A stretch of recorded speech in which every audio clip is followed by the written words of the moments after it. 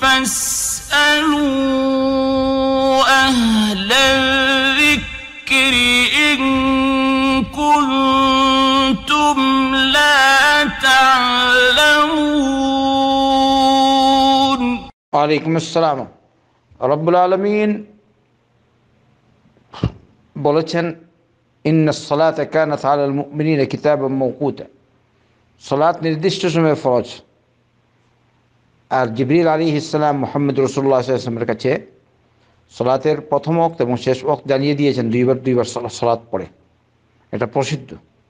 অতএব সালাতের ওয়াক্ত চাই আজান হোক না হোক, আজান হওয়া মানে হলো মসজিদের দিকে মানুষকে মসজিদে গিয়ে সালাত দেওয়ার জন্য আহ্বান করা অথবা স্মরণ করিয়ে দেয়া। তাই দেখবেন ও ডাকছে মসজিদ থেকে, হাইয়া আলাস সালাহ, সালাতের দিকে এসো, হাইয়া আলাল ফালাহ, সফলতার দিকে এসো। তো উনি ডাকলেন তো না, এখানে মসজিদ থেকে ডাকলেন।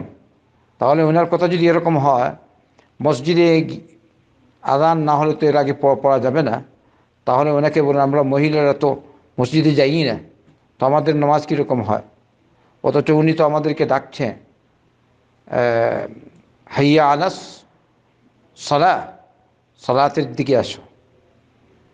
তাই উদ্দেশ্য এখানে সালাতের মসজিদের দিকে, মসজিদে যারা ভালো মানে পুরুষ যাদের উপর মসজিদে গিয়ে সালাত আদায় করা ওয়াজিব, ওরা যাবে, কিন্তু সকল যাবে না। তাই এরা এতক্ষণ কেন অপেক্ষায় থাকবে? ওরা ওয়াক্ত হয়ে গেলেই সালাত পড়তে পারে।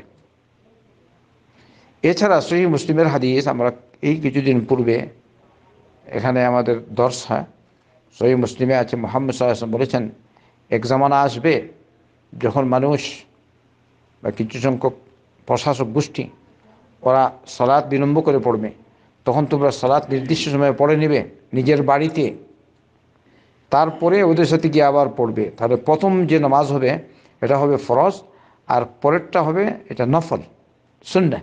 অতএব বুঝা গেল যদি কোনো স্থানে এরকম বিলম্ব করে সালাত আদায় করে, তাহলে তারা পূর্বে সালাত আদায় করতে পারেন। কারণ যেসব ওয়াক্ত, যেসব সালাত পূর্বে পড়া মানে প্রথম ওয়াক্তে পড়া উত্তম, ওইসব সালাত আগেভাগেই পড়ে নেবে। আর বিশেষ করে বাংলাদেশে দেখবেন আপনি, যেহেতু বাংলাদেশ বা ইন্ডিয়া, বাংলাদেশে দেখবেন ফজরের সালাত আসরের সালাত একদম বিলম্বে পড়ে, বরং ফজরও এরকম, কারণ সব মসজিদ সমান না, কেউ এরকম একদম বিলম্বে সূর্য উঠে যাচ্ছে এরকম পড়ে। তো এই অবস্থায় প্রথম ওয়াক্তে পড়ে নেবে। আশা করি অনেকটা বুঝতে পেরেছেন। আসসালামু আলাইকুম রহমতুল্লাহ। أشرقت نفسي بنور من فؤادي.